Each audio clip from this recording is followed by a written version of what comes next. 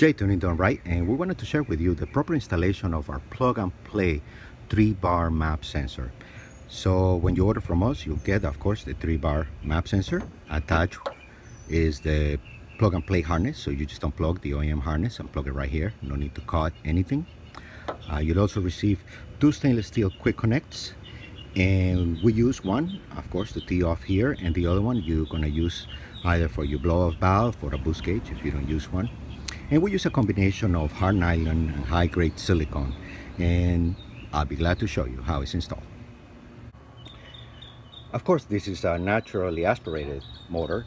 However, the installation is pretty much the same. So the first thing we're going to do is we're going to remove the cover, and we are going to remove this line right here. So we'll remove these 2 clips and we'll pull it out. Then here is our 3-bar map sensor, and this is the way it goes.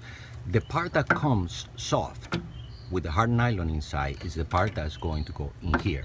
So you just put a little bit of spit in there and force it onto the nipple, and force it all the way out so that the hard silicone is actually inside the nipple. This will prevent it from ever kinking. Now, what I usually do with the 3-bar map sensor is I go ahead and I remove that bolt and I just fix it right here, and it stays there pretty well. Now, here's the extra extension that you will use either for your boost gauge or to run a blow-off valve.